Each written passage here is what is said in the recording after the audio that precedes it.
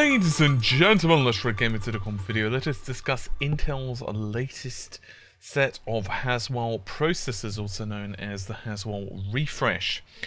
So they're going to be hitting the market any day now, despite the fact that reportedly they were going to be available for next month.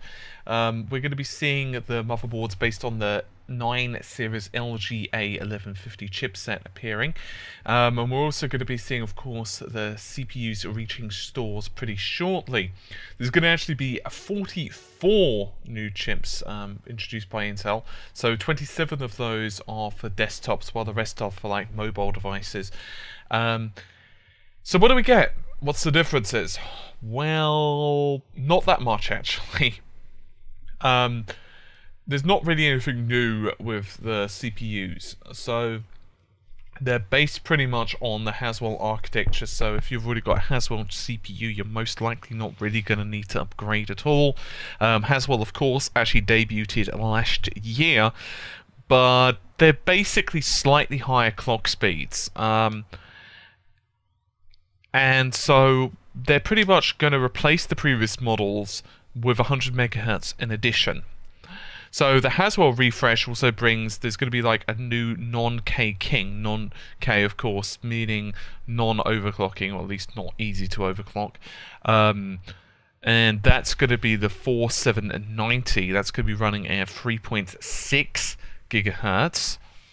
And there's going to be various low power versions of that, but despite the fact there's going to be an absolute bucket load of new i5s, I think there's around like 10, and tons of low-end Pentiums and Celeron models and other shinies. There's going to be mobile segments. There's going to be like several new quad-core processors. They're going to be different clock speeds from like 2.1 to 2.5 gigahertz. Various core Pentiums and Celeron dual-core processors. But for example, it's not really anything that's going to set the world on fire, and of course the price ranges are all going to be pretty much what you'd expect. For example, the i7-4790 is going to be costing you like, you know, $303 US dollars. So basically these are going to be great for those who want slightly faster clock speeds. They are not going to be worth most likely upgrading. If you've not currently got a system, you're also going to have to basically figure out, you know, is it worth going this extra route when you can get like pretty cheap Intel CPUs now. So for gamers typically, it's not really a massive big deal, and I wanted to cover this because there's been a lot of discussion on the Haswell Refresh, and there's been a lot of confusion of, you know, what is it going to bring. It's not going to be like DDR4 memory, so we're not going to be getting like more memory bandwidth. There's not going to be an increase in, say, the amount of threads that's available, obviously, if you're talking part for part.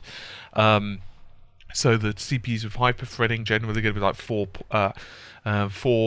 cores with like 8 threads. So for example, once again, just to take the 4790, it's still going to be 4 cores, 8 threads, 8 megabytes level 3 cache, and so on and so forth. So it's all pretty much business as usual.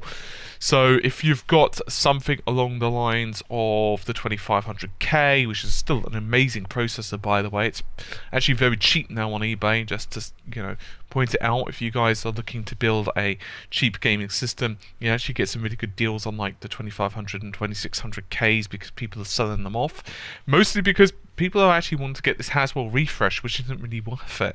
But what you can do is you could either just go with a Haswell now, or you can keep your system current, and a lot of people of course are going to be going for like the 14nm, which is going to be popping up pretty shortly. Well, I'll say shortly, you know, next couple of years we're going to certainly be having that. And as well, also going to be having the Haswell E's as well, reportedly. And the Haswell E's reportedly going to be quite expensive. And eventually, of course, we're going to move on to like DDR4 and so on. But a lot of this is going to be for a while now. And in these cases, for LGA 1150, it doesn't really make any difference. So anyway, hopefully that's cleared some stuff up. Obviously I went on a little bit of a tangent there just to kind of give you a little bit of perspective on this. So just to reiterate, if you're like looking at something like the 4770K or the 4670 or something along those lines, you know, the K variants, and you're like, well, should I buy now? Pretty much no reason not to.